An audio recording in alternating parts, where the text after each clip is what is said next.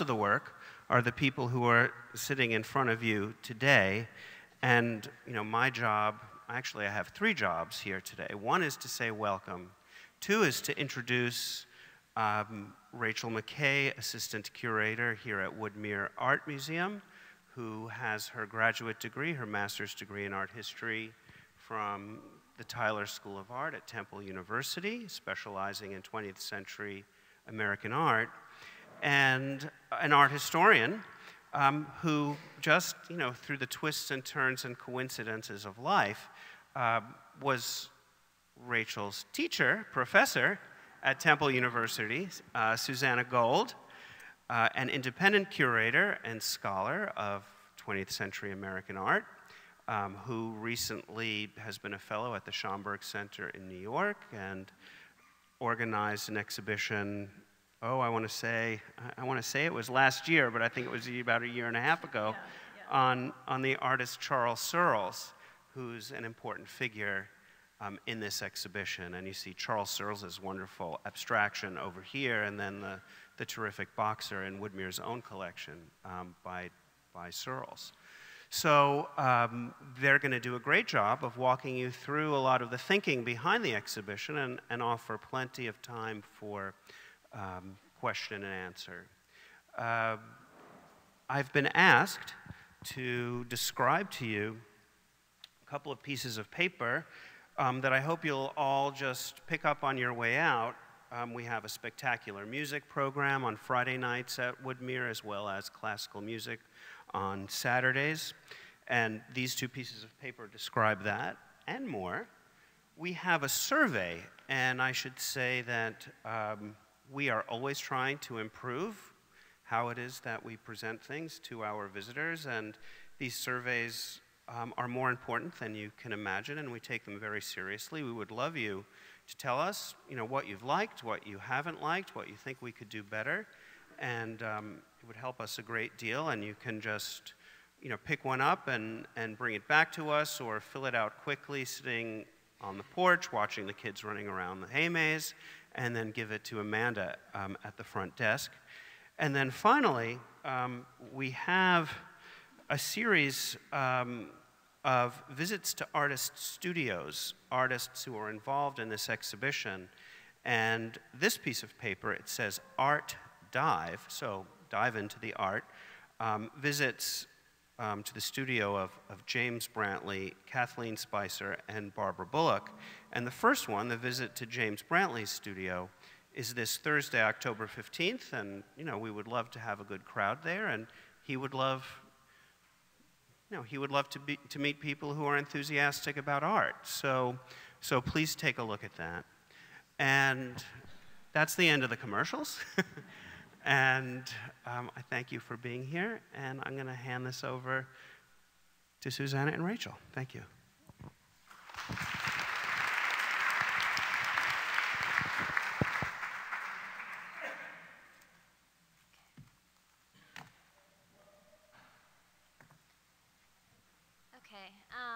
Thank you, Bill, for the introduction. As you know, this exhibition that Susanna and I curated is called We Speak, Black Artists in Philadelphia, 1920s to the 1970s. And as with all exhibitions at Woodmere, it was an inherently collaborative exhibition that had contributions from all levels of staff.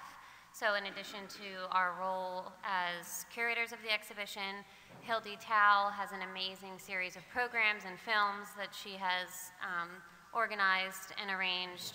Rick Ortwine, our director of exhibitions, installed the gallery in this beautiful manner. And of course, Sally Larson is responsible for getting all of the work here. So it wouldn't even be here without her. So there are many members of the staff who contributed in incredibly meaningful ways to the success of the exhibition. For a brief introduction, just a brief overview of the exhibition, it does cover 5 decades of artistic expression in Philadelphia. There are 50 artists represented in the exhibition. There are over 70 works in the show. The date range, the 20s, we began with the New Negro Arts Movement, and then we ended in the 70s with the Bicentennial era. a time when the values of freedom and individualism were being reconsidered in America.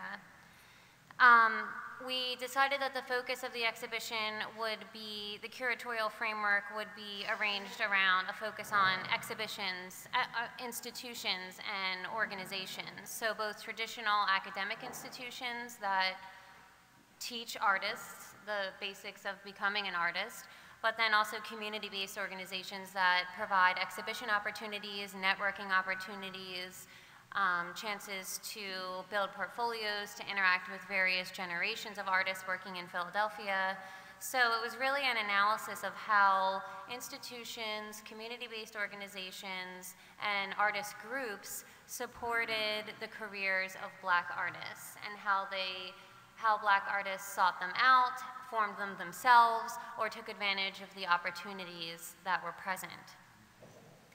The method of building the exhibition was also inherently collaborative. Susanna and I, from the outset, sought to involve artists who are living now, as well as family members of deceased artists, professionals working in the field, including scholars and curators, as well as gallery directors, museum professionals, and other art professionals and administrative people who represented various institutions, and to get their feedback about the direction of the exhibition through a series of interviews, which was, in addition to the work that went into building the exhibition, a large part of this show was this oral interview project that Susanna and I did, interviewing 24 people and learning about their experiences and asking them, learning from them about which artists were important during this time period and which institutions were really functioning in a way that supported the careers of Black artists. So the title We Speak refers to not only Woodmere speaking about its collection and its holdings and the significance of this time period, but also that we speak in terms of the artists who are still living speak, and those who are deceased are speaking through their family members and various representatives. So a collaborative effort that deserves, many people deserve recognition for the success of this show. So what we'd like to do today, I'll explain our goals for this talk to you, is to really demystify the curatorial process. So we're going to explain from the very beginnings what our motivation was to have this show in the first place. We'll walk you through all stages of the evolution of the exhibition, from selecting works to thinking about what ideas are most relevant, to putting the catalog together, to thinking about how to present the work to you. We'll also talk about the evolution of our ideas, how our ideas kind of took unexpected turns, developed along the way. All the way through to catalog production, putting the actual object together, and how we decided what intellectual material would go into that. And then, of course, the installation itself. And we can explain the logic of how we wished to communicate our ideas through arrangement. And then finally, at the end of our discussion, we would like to hear from you. So please, as we're having, or as we're presenting, please, by all means, think of questions that you'd like to hear us comment on, and we'll save those till the end, and we'll pass a microphone around so we can hear your thoughts. Okay, so if we start at the very beginning, let's think about the motivations for this show, and we'll explain what we wanted to do. We first started with Woodmere Art Museum's holdings of works by artists of African descent in the collection. And they're a healthy number. There's two that you see on the screen right now. Sam Brown's Erlene, age 9, from 1956. This is a painting of Brown's daughter, who happened to die at a very young age as a child. So it's a very emotional portrait of her. Also Claude Clark's Brothers and Sister from 1949. If we can see the next one. Don Camp's Wintergrass from 79 to 81. This was produced as a series of photographs. We have a series of 7 photographs up in the balcony. The series of work was produced when Camp was transitioning from being a journalistic photographer, to being a fine artist. And these series of images was taken near his hometown where he grew up, so also very intimate works. A number of these images, or holdings rather, in Woodmere's collection had been shown in a number of contexts. So for example, Don Camp's Winter Grass was, or I guess it currently still is, in the Inside Out exhibition. I don't know if you've seen that around town. You might have seen it and not noticed or realized what it was. But the Inside Out exhibition was an initiative by the Philadelphia Art Museum, and it involves a number of local museums who gave the rights to have some of their works reproduced and placed outside in the city. So you might have seen them. I've seen some on bike trails that I've been in, or outside of local arts centers, or there's some at SEPTA stations. Mm-hmm. Don Camp's reproduction is on Germantown Avenue, so you might have seen it actually on the way here. And it's still there. So the goals of Inside Out was to bring the art to the people, right? So that they can see the images and perhaps be inspired to go inside and take a look at the other images. So Don Camp's work has been showed by Woodmere in that context.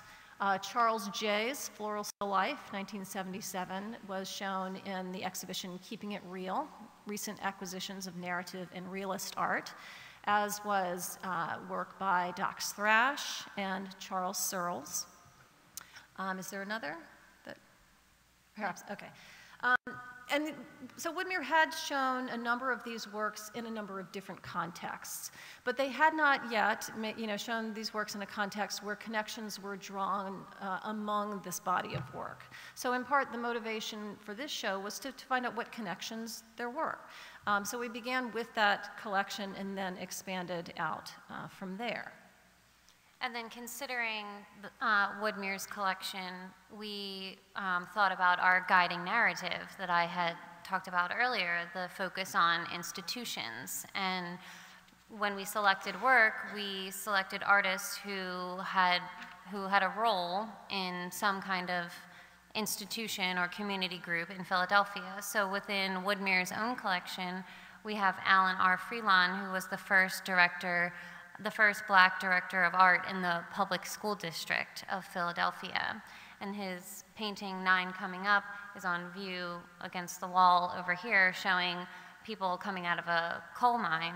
And there's other works in Woodmere's collection, Louis Sloan's Portal on Spring Garden Street, who was a graduate of the Pennsylvania Academy of the Fine Arts and taught there for many decades, influencing generations of artists coming through Philadelphia and establishing their careers here, as well as Dox Thrash, Draw for 24th and Ridge, which is upstairs on the Dorothy Del Bueno Balcony Gallery.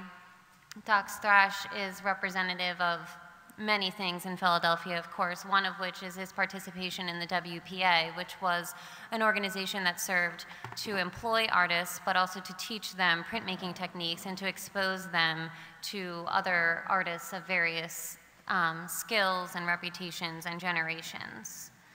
So with all of these, with the depth of Woodmere's collection and focusing on the institutions, as a curator, you have to keep getting smaller and smaller and smaller in your focus, or else your show will end up having 300 objects in it, and we can't handle that. So to distill the focus down even more, we had to think about the date range. Woodmere's selections span a great range of time, from the late 30s all the way up until present day, with Barbara Bullock's incredibly beautiful Trayvon, Most Precious Blood, juxtaposed with A Dreamer by Claude Clark. So with the institutional focus, it didn't naturally lead us to a chronological framework. Each institution exists separately and has its own chronological history. So the history of PAFA does not coincide with the history of the Barnes Foundation or the Pyramid Club. So therefore, we had to pick dates that were significant in terms of art history, of course, but then also that were significant to African Americans living in Philadelphia and just, the history of events going on in the United States and particularly in Philadelphia. So in terms of choosing the 1920s, it was a time after the global and political conflict of World War I, and particularly we focused on the writings of Alain Locke, who is a major figure in the New Negro Arts movement, also called the Harlem Renaissance. It was not confined to the area of Harlem. There were, of course, artists working within the cultural field of the Harlem Renaissance and New Negro Arts movement in Philadelphia, and particularly Alain Locke, whose publication of The Legacy of the Ancestral Arts in 1925 espoused Black artists to look to Africa and to take possession of that historical precedent in terms of an aesthetic development, and then to understand that and to articulate that in a way that is American, number one, and unique to the 20th century during the time in which these artists were living. So we began, yes?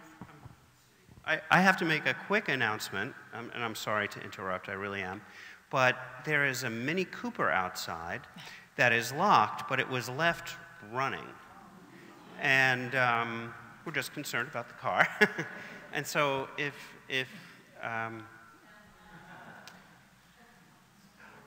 Ron Tarver, Ron is my good friend. Mystery solved. Okay, crisis averted. Thank you, Bill. You can go ahead. Okay, all right, so we've started in the 1920s and we work our way all the way up to the 1970s where we bookend our exhibition. The 1970s is the bicentennial era. It's a post-civil rights era, and it's the height of Black power. This is also a time when many area institutions are becoming broadened under new, fresh, bold leadership, and opportunities are actually starting to open up more readily for artists of African descent. We choose the 1970s for a number of cultural reasons that I just listed, but also in terms of the institutions themselves. This is the time when the African American Cultural and Historical Museum, known today as the African American Museum in Philadelphia, is founded. And that might seem a strange point to end our analysis at this very exciting time when we have new institutions coming onto the horizon. In many ways, it's a strange, perhaps, moment. In other ways, it's a logical moment because it brings our story not to a close, but it brings it up to the next stage. So although we're ending our story at a time when doors are opening wider for many artists, we open it at a time where we can introduce new institutions and explain what they are starting to do. And then we recognize that the next chapter in the story really deserves its own exhibition. So we do not intend to communicate that the 1970s was an ending point, but rather Woodmere Art Museum anticipates telling the next chapter in its story in its future exhibition plan. So it's a to-be-continued story. Now, the limits that we chose and explained from the 1920s to the 1970s necessarily does limit our selections. So we couldn't include all of the work that Woodmere has in its collection. For example, you saw the Barbara Bullock, Trayvon, Most Precious Blood. That's a very recent work. We wouldn't be able to include that in this particular exhibition. And it also means that a number of artists who were working in Philadelphia couldn't necessarily be included, even if they fell within this time frame, because we really wanted to choose those artists very consciously whose work and career corresponded to our goals of thinking about how the institutions of Philadelphia affected artists' careers. So that relationship between an artist's career's development and the role of the institution was very significant. So we wanted to make sure that we made careful choices that told that specific story. So we could not include everything and everyone, but rather instead made judicious choices about what would be in the exhibition itself. So once we developed that focus, we thought about which images to include. So then we began to really build the checklist because our options now weren't limitless, so we could actually think about what institutions held what works, which works. So as an institution whose mission is to celebrate the art and artists of Philadelphia, we always look to our sister institutions first and look into their holdings and see how we can borrow work from them and highlight their collection as well as ours, because as a group, we all serve to support the artists of Philadelphia. So we did research either independently into the collections of various institutions or made appointments with curators or collections managers and saw work. So within this exhibition, we've borrowed from the Pennsylvania Academy of the Fine Arts, whose self-portrait by Dax Thrash is on view here, as well as the Philadelphia Museum of Art, Prince Twins 7/7's painting, Spirit of My Reincarnation, Brothers and Sisters. My mother, Bearing Agony, who's from Nigeria, born in Nigeria, but participated in the Ile-Ife Cultural Center and was an inspirational figure for artists working in the 1970s, as well as work from the collection of LaSalle University Art Museum, John T. Harris's checker player at Marian Anderson Playground. John T. Harris taught at Cheney University, influencing generations of artists in the decades that he taught there. And Laura Wheeler Waring's Fanny Jackson Coppin portrait from Cheney University, which of course is an incredibly influential institution for anyone seeking an education, of course, but of course, Cheney University and its art program educated many black artists, and Fanny Jackson Coppin was the first female president of Cheney University.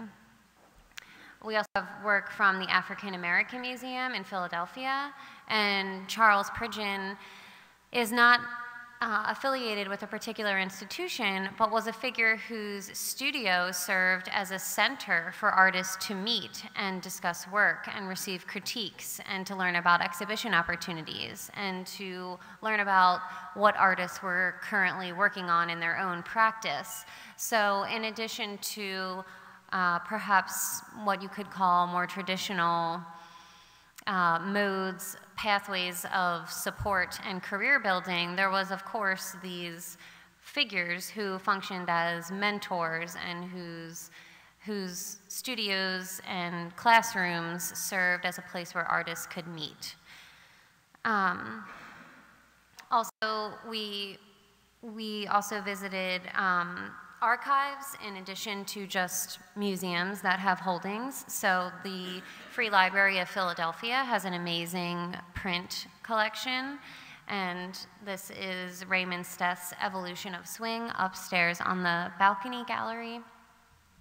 And of course, the Romberg Center for Research in Black Culture, whose holdings are immense and who obviously has work by Philadelphia artists such as Horace Pippin and Selma Burke. And Horace Pippin celebrates Marian Anderson in his 1940 portrait of her, and Selma Burke's touching sculpture of this almost over life-size head of this unidentified, his name is Jim, but it's unknown who exactly Jim is.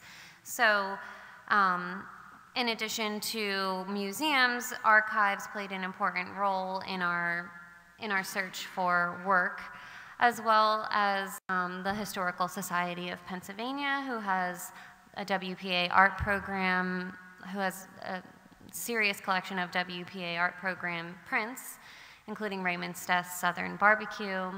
And we also visited private collectors whose encouragement was incredibly important for us, and who also pointed us in directions where we could seek out new artists and other institutions and community groups that were functioning at the time, and helped us to see areas that, we may have been lacking in. So we have Sherry Howard's untitled 3 Women Rejoicing by Columbus Knox, and Lewis Tanner Moore's Howard Watson's Marian Anderson.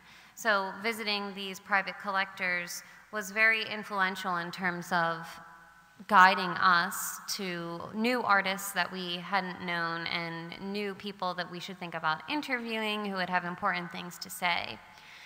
And finally, Kevin Pugh, whose wonderful work by Ed Jones is on view in the back of this gallery, that really celebrates the energy of a city. You see this streetcar coming at you, and the cable lines, and the lines of the tracks, and the lights flashing, and there's a light in the distance as if another car is barreling up behind it. So the work really celebrates the energy and the vitality of a city. So in addition to museums, archives, and private collectors, we also went on more traditional studio visits, which is generally a practice that curators do. You go see work by artists in their studio.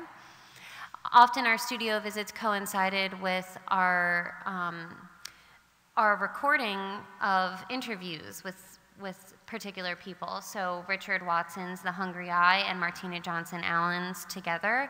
Susanna and I went to their homes and recorded interviews with them where they spoke about their personal experiences working in Philadelphia and building their careers here.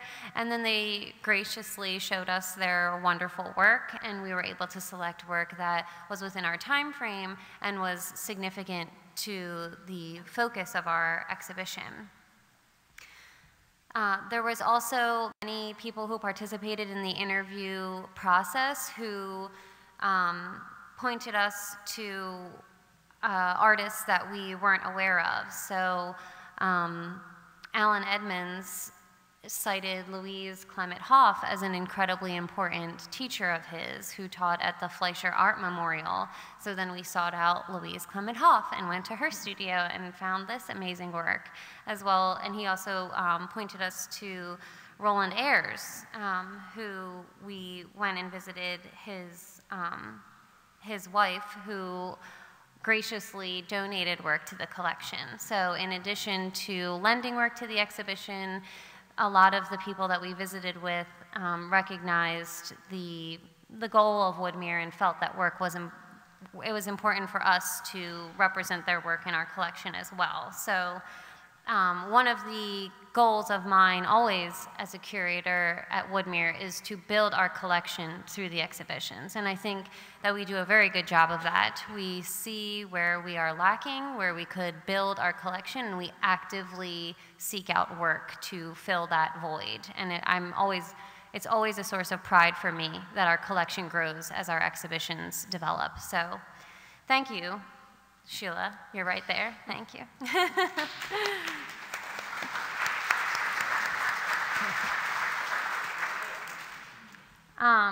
So we also, other people introduced us to additional artists, including Kimberly Camp, who has an interview published in our catalog, who said we need to find out who Laura Williams Chasseau is and go find her work. And now we have a wonderful work upstairs on view. And A.M. Weaver, who's an independent curator, also participated in a conversation in the catalog, said, you need to look at Ed Hughes. So as I was saying in the beginning, this process was very collaborative, and there was we were completely not dependent upon, but we looked to these people who were knowledgeable about this time period and the people working in this period to tell us how we should grow the exhibition. So it was a very rewarding experience to meet these people and to have the flexibility to say, okay, we're going to add this, we're going to add this. As a small institution and a small staff, we really do have a great amount of flexibility to add work at a somewhat late date, and to just always be filtering our ideas and honing in our focus and expanding the scope of our show, which is incredibly important.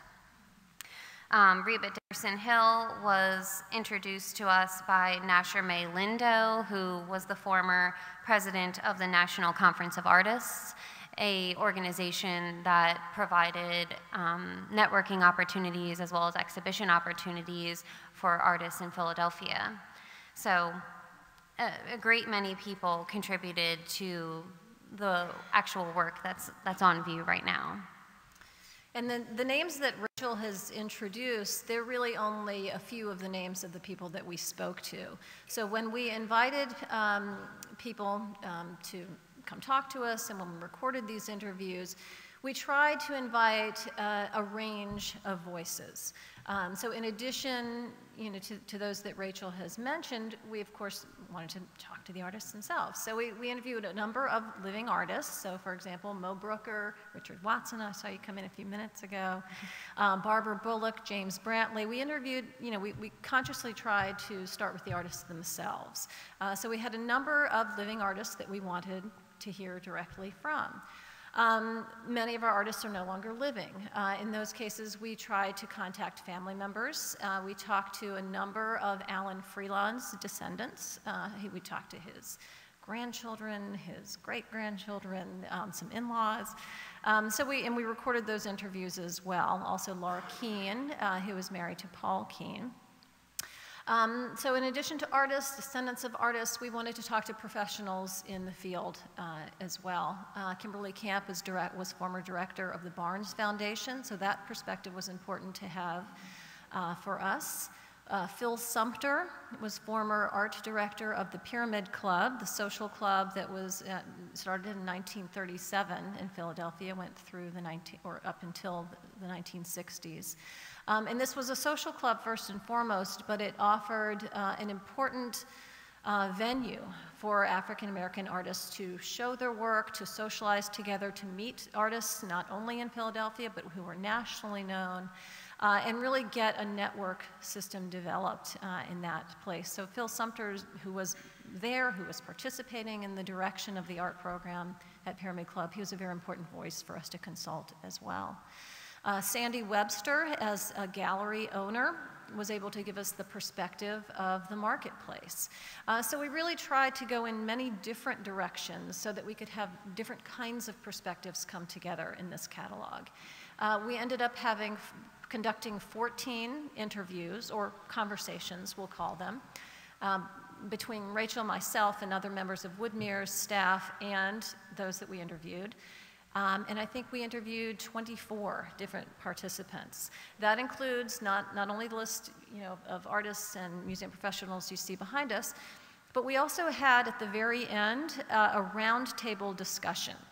And what we did at the roundtable discussion, we had Helen Shannon, Ron Tarver, A.M. Weaver, and Jean Woodley come into Woodmere and meet with a number of staff members here.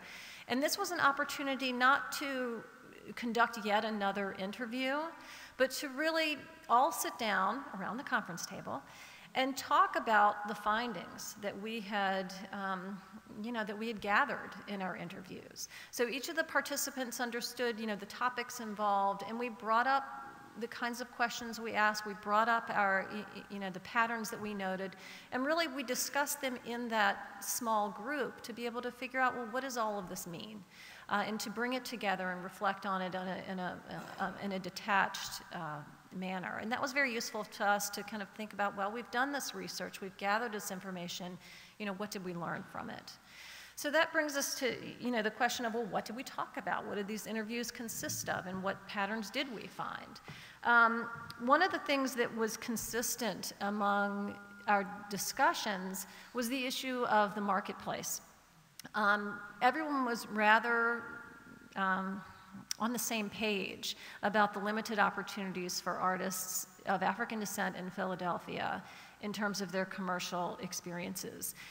It was very tough. It was very tough. There were not many galleries, there were not many commercial outlets readily available. It was very difficult to find those places. So Sandy Webster, as someone who does represent a number of African American artists, was a gallery that came up over and over and over as being particularly significant. But the lack of representation was something that was often noted throughout our interviews, and that was something we found to be consistent from the 1920s all the way to the 1970s, one might say even beyond that point up until today. The experience of education was also something that we consistently asked our participants. And we got a number of responses. We did have some stories about, negative treatment in schools by professors or by the administration. But that, really was balanced by stories of really great opportunities, wonderful relationships that were developed, not only in a formal school institutional setting between professor and student, but among students themselves. Networks of colleagues that were developed and even continue to this day. Friends that became friends in their early 20s that are friends decades later. So that was very heartening to hear about. An institution is not just a place to earn a degree, to learn your profession, and to get started on your career, but it really seemed to be a home for many people, and that was an interesting aspect of the institution that we hadn't really thought about before. The issue of aesthetics also came up in terms of what artists are painting, or I should say rather, what artists were expected to paint, artists of African descent. So the issue of what the public or what professors or what colleagues felt Black artists should be painting in terms of subject matter, how they should be painting, and what role heritage, should, and I say should in quotation marks, what role heritage should play in their work. And this was a point on which many of the participants diverged. Some artists felt that heritage was virtually irrelevant to their practice. It didn't come up, it didn't have anything to do with what happens in the studio. Other artists felt very connected to their heritage and wanted consciously to communicate that in their work and through their work. So we had a great range of perspective on what it means to be a Black artist in terms of how you produce, what your practice is like, and what you do with your material. Particularly artists associated with the Ile Ife Black Humanitarian Center. Heritage was very important to those artists. So Barbara Bullock, for example, this is her Dark Gods, which is also right here to my right. Barbara Bullock was the head of the art department at the Ile Ife Black Humanitarian Center. This was an organization, a community-based organization that offered classes not only in visual art, but in theater, in music, in dance. It was founded by the choreographer, Arthur Hall, with the intent specifically to preserve African aesthetics through art, through music, through dance. So the courses were, offered with heritage in mind. So Barbara Bullock was very active in Ile Ife, as was Charles Searles. This is Charles Searles' Three Souls in One on the screen, and also over to the right, 1977. Both Barbara Bullock and Charles Searles met and got to know the artist Twin 77 at Ile Ife, and you can see Twin 77 right next to Charles Searles on the screen. And they're there together because Twin 77 was from Nigeria, and he was born and began his craft in Africa and brought those ideas to the United States, to Philadelphia, when he started living and working here. And when you see the Searles painting next to the Twin 77 pen and ink drawing, they're very different. They're different in scale, they're different in subject matter, they're different in what they communicate, but there are also a lot of similarities. So aesthetically, they both share, kind of stark outlines to imagery forms that are filled with colorful, very, patterned, highly patterned material within that. And so that aesthetic similarity that you see does have its basis in Yoruba art tradition. So it's interesting to see how that is carried over. It's certainly not imitating African traditions, but it's relevant and it's related, and that's something that the Ile Ife Black Black Humanitarian Center promoted. Let's see. Yes, okay, so that's you. So as we learned about more artists working in these distinct community centers and organizations, we needed to broaden the scope of our exhibition, like we've both been mentioning. So we knew about the canonical institutions of Philadelphia. Mo Brooker, who was educated at Tyler, an important educational institution, it's Temple University's art school, as well as Raymond Saunders, a graduate of the Pennsylvania Academy of the Fine Arts. So PAFA and Tyler were obviously on our mind. You would naturally start there, and with the rest of the schools, Moore College of Art and Design, Penn, and University of the Arts, excuse me. So you would begin with those kinds of institutions as a place where artists would begin their careers, but we weren't really aware of important places like settlement houses, including the Wharton Center, these community-based institutions that provided educational and recreational opportunities for adult and young artists living in Center City and the surrounding area, as well as the National Conference of Artists, which I have mentioned, a networking organization that exhibited in community centers and held meetings in private homes and shared ideas with artists about professional and artistic development.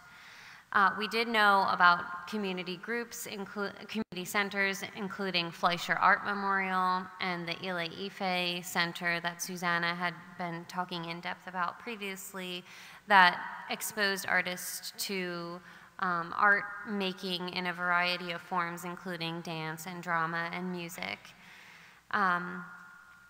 This is a slide of Louise Clement Hoff, whose work is on view behind me, teaching a student who towers over her. She is a very short person at Fleischer, where she was just recognized as an influential teacher and member of the art community in Philadelphia, taught there and at Woodmere for many years.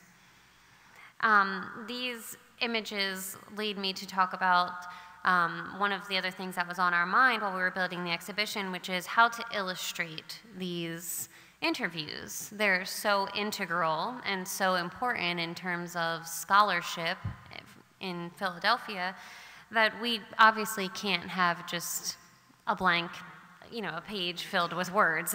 We're an art museum. We need to have images everywhere. So certain archives and libraries played a large role in providing us with images for the catalog that really fleshed out some of the documentary evidence of the happenings and the cultural movements that we were discussing. So both of these are from Temple University's special collections, which was an important source for us, as well as, of course, the Brandywine Workshop and Archives, which is it is an archive, almost a museum in itself of amazing work and photographs and everything, as well as the Philadelphia Museum of Art archives, which provided images of artists working, as you can see Sam Brown working at the press, and Sam Gilliam standing in front of his installation of his work at the Art Museum in 1975.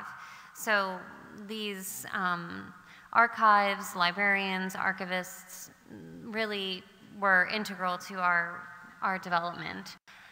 Of course, the special collections has work by important photographers, including Mosley and Jack T. Franklin. And we can see two examples of a small child painting and receiving art instruction at Fleischer Art Memorial.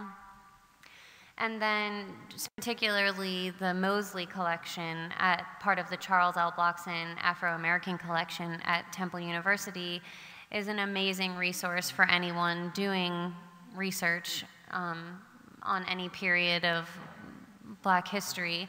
And Mosley took a lot of photographs of the Pyramid Club, two of which are on view here, the entryway to the Pyramid Club and then the bar, which served as really a center for social life for Black Philadelphians in the 40s and 50s, but also had important art exhibitions that invited artists from across the United States. So with Bloxen, the special collections, and archives, we were really able to capture this time period that we were talking about in a way that juxtaposes the very personal interpretations that are articulated in the artwork and then the more objective archival evidence of what was going on in Philadelphia at this time. And Susanna, as I was saying, you know, as curators, you shift focuses, you change ideas, you see things that attract your eye, and we were so drawn to the Mosley images that we decided that he was a person who also needed to be represented in the exhibition, not just be reproduced in the catalog as an important photographer of Philadelphia life, but that he needed to be represented as really an artist working in Philadelphia, recording these moments of Philadelphia history. So we see Pearl Bailey, the beautiful, very posed portrait of her, and children at Chicken Bone Beach. And I have found out at the VIP opening that Leslie, the archivist at Bloxen, knows the name of every single child in that photograph. And one of them even called her after he saw himself through the digital collection and said, "I am that small child in that photograph." So the Bloxen and Temple is an amazing resource. So the introduction of Mosley into the exhibition itself, and I'll just point out really quickly that, you know, Mosley's we have a suite of 4 images by Mosley up on the balcony gallery. So I hope that after the talk you'll explore the exhibition yourselves and look at them up close. But that brings us to the installation itself. You know, how do you have all of these? You have over 70 works of art. What do you do with them? How do you communicate your ideas through arrangement? And the arrangement, the installation was decided by a committee of several of Woodmere's staff and several participants in the roundtable discussion that we conducted. And we all met together and kind of, you know, hashed out our ideas about what we thought should go where in order best to communicate to viewers. So what we decided to do is in the Schneider Gallery, which is the first gallery that you enter that houses this exhibition right up at the top of the steps. We decided that the Schneider Gallery would serve as a space that outlined our ideas for the exhibition. So when you first walk into that room, you see a number of images, and they each introduce you know, the ideas that we were thinking about with institutions and with networks that we fully explore with the catalog and with the remainder of the exhibition. So what you see when you walk in there, Meta Warwick Fuller's maquette for Ethiopia Awakening is our earliest image. It's circa 1914.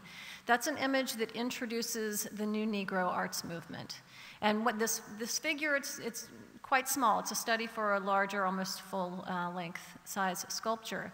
But the sculpture, it appears to be, it looks like, through its title and through its visual properties, it looks like an African figure. You see the Egyptian headdress and her legs that are bound in something that looks like papyrus or mummification. But you see a figure that is awakening, right? And it's not meant to actually be an African figure, but to represent African Americans at that time, awakening or coming into their own, right on the cusp of the new Negro arts movement and kind of coming alive and being able to, have this renaissance of culture. So that's a work that introduces that idea of where we're starting the exhibition. We also have Docs Thrash's Played Out or Intermission that introduces the Works Progress Administration's Fine Print Workshop. And Rachel mentioned this earlier. This was a government-funded program that had its own fine printmaking workshop. And the goal was to provide jobs for artists. And a number of them happened to be African American at the Fine Print Workshop in Philadelphia.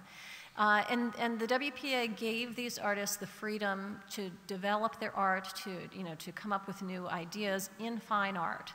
And Docs Thrash, as a member of that, was able to develop the carborundum process, which is a printmaking process that results in these very rich, deep dark tones that you can see in this image.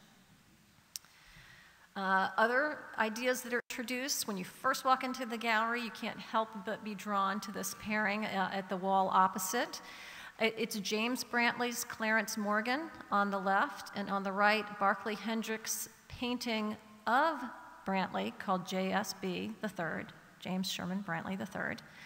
And this arrangement of three artists, James Brantley, Barclay Hendricks, and Clarence Morgan, who you see seated, these three were all students at the Pennsylvania Academy of Fine Arts at the same time, and these paintings were painted, you know, at the end of their program when they were starting to become, you know, emerging artists onto the professional landscape. But they introduced the idea of the educational institution, the formal institution. But not only that, they demonstrate that relationships that develop within this. So to see these three who are painting each other and inside each other's studios all at the same time and got to know each other and work together at this institution is part of what this pairing describes. Charles Pridgeon, this is the Blues. I think this was up on the screen a few minutes ago, but we have that in the Schneider Gallery because, you know, Pridgeon was an important mentor outside of the traditional arts school.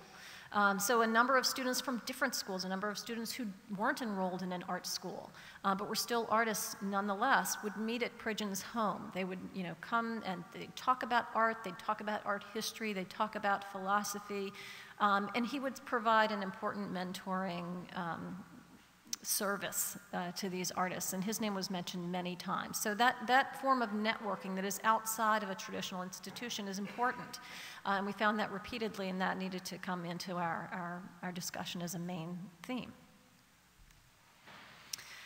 This is Ellen Powell Tiberino. It's a picture of her mother or grandmother? Mother, whose name is Queenie.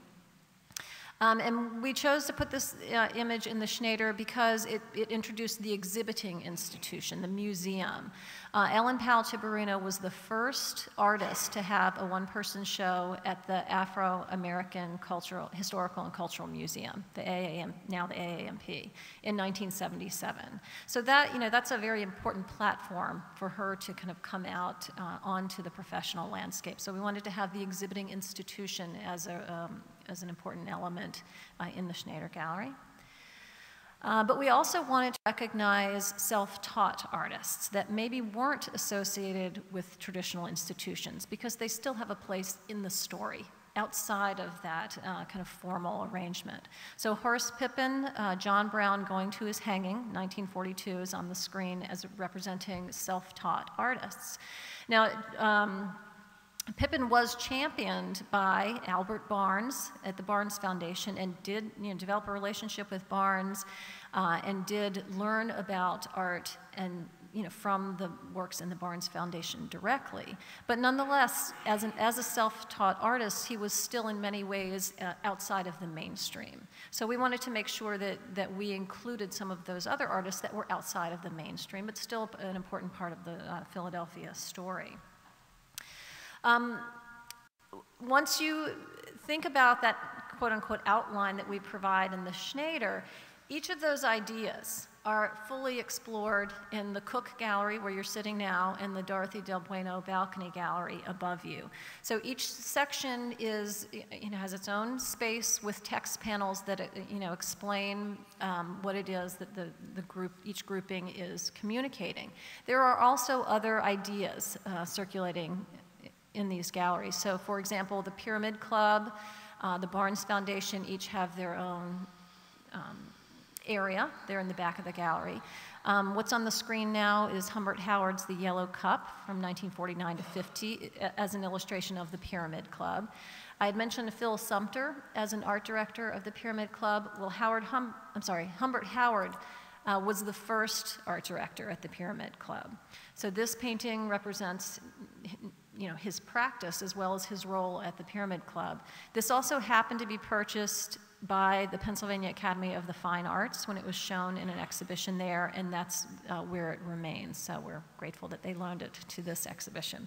So I encourage you, I know that, oh gosh, we've run out of time. We still want to entertain questions, but I encourage after we're finished here, that you will be able to explore the galleries, all 3 of them, and be able to think about, what the arrangements that we've created and how they communicate to you.